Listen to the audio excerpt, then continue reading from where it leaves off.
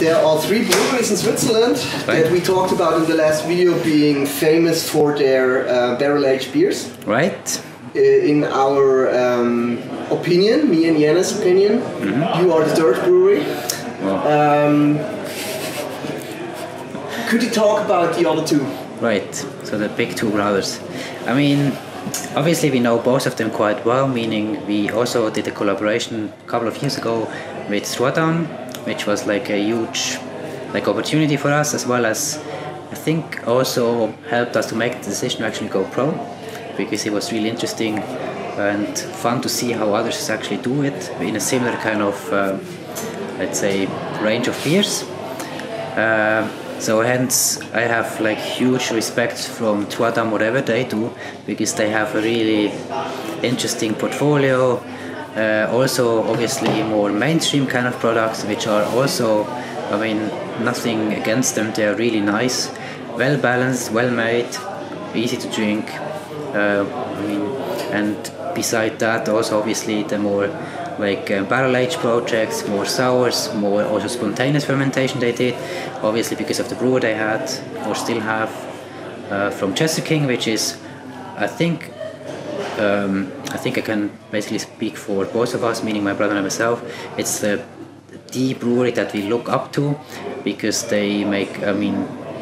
really nice products, also some really nice products that are low ABV, meaning a lot low alcohol volume but a lot of taste, which is, I think in my opinion, the hardest to do,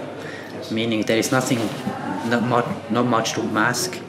And also Trois Dames, they have some really interesting low ABV products in place, which again have a lot of flavors, a lot of character, complexity, and obviously also their spontaneous fermentation, which are really hard to get, but I mean amazing in terms of complexity, variability, sensory, and it's a lot of fun to actually see that they are also trying to push on this boundary as well.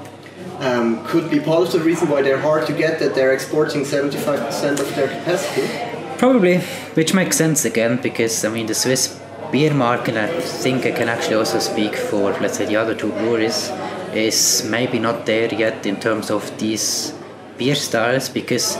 I recently came across a talk where they said that like these kind of beers, be it sours or barrel aged, are like an acquired taste, as it is with like, let's say, really wacky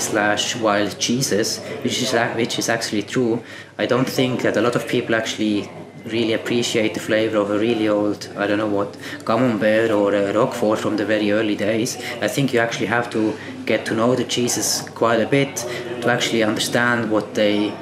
actually, how they work, and what is it that makes them how they are, for instance. And I think it's the same exact principles you can actually apply for these kind of beers, right? So you need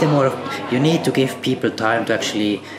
get them to the point where they appreciate the product of yours, to actually understand why is it the way it is, why is it so complex, why is it so weird, why is it so hard to get, why is it so expensive, because there is no other way to do this, right? And I also believe that, I mean, obviously export is a big part of this particular, I think, portfolio that you do. Again, sure, if you can actually export a lot of the products, makes sense, but I also believe you have to push within Switzerland as well, meaning if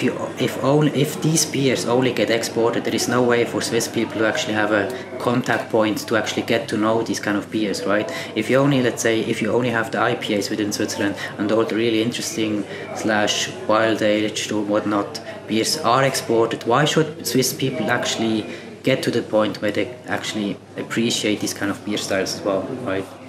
And how would you differentiate your brewery from what the other 2 are doing?